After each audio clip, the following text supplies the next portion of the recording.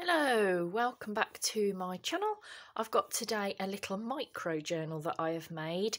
It is absolutely titchy tiny. It's really sweet, and it's actually a landscape rather than the usual portrait orientation. I really like that. It is a hardcover.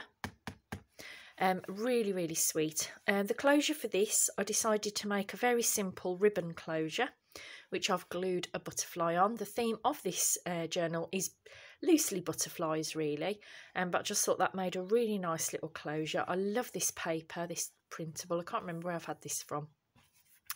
It's a 3-hole pamphlet stitch, and down the spine of it I have put this lace just to reinforce it. It's actually made from packaging from something that one of my candles came in.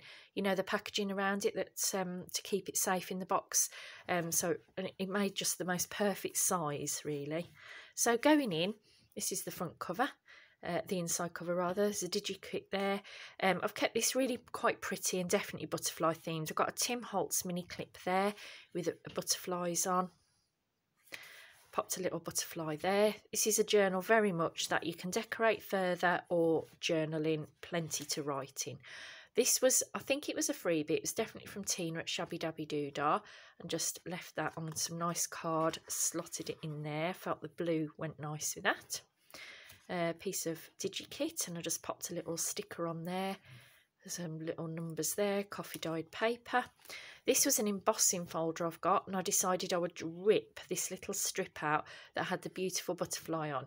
Now, I did only glue it at each end. I also meant to, I know I'd forget. I'll use this. I did only glue it each end so that if you wanted it as a tuck spot, you wouldn't put that in there, it's too long. But if you wanted, like, you know, if you had a little piece of paper, you could tuck something in there. If you don't want to, you don't have to, because it's just quite a pretty little decoration as it is. I just really like that. Some coffee dyed squared old maths paper, popped a sticker on there. This is the centre of the journal. I have done this a couple of times before. I really love this idea. I haven't seen anyone else do it. I'm not claiming it as my own, but I did come up with it. You know, I didn't see it anywhere. Pop in a butterfly, obviously making sure it's held in with the 3-hole pamphlet stitch, but then obviously its wings are left to be free, and I really love that. That is a little pocket there again. You can pop something in there, a little tab on there, just that opens out. So that's what I mean, it's micro but plenty to journal in. Going over the page, I did make this little flip up out of a little digi-kit. This was a freebie from Artie Mays. This, I can't remember, but I just love that page. I love the neutrals of it, the way it's all collaged, and there's that beautiful butterfly. The pocket of here, just a random number 11, and in there I've tucked this printable. I've just folded it in half.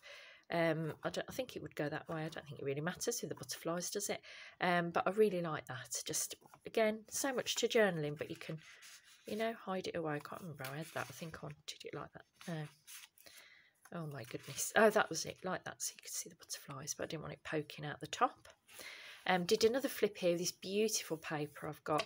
I love this paper. That just flips out so you can write on here. You could obviously write around there if you wanted, or stick another piece of paper on there if you want and write. Lots to write on there on the lined. And then there's the back. I thought you could either sign that as your own book, or I don't know, or you might want to call it something if you were writing about something in particular. And then that's the back cover. Again, you can write all over that if you wanted to, or leave it as it is, or decorate further. But I really enjoyed this little landscape mini journal. So that is all I've got for you today. I'm just going to try and get this back on without faffing about too much. There we go. And that's all I've got for today. So thank you for stopping by. Bye-bye.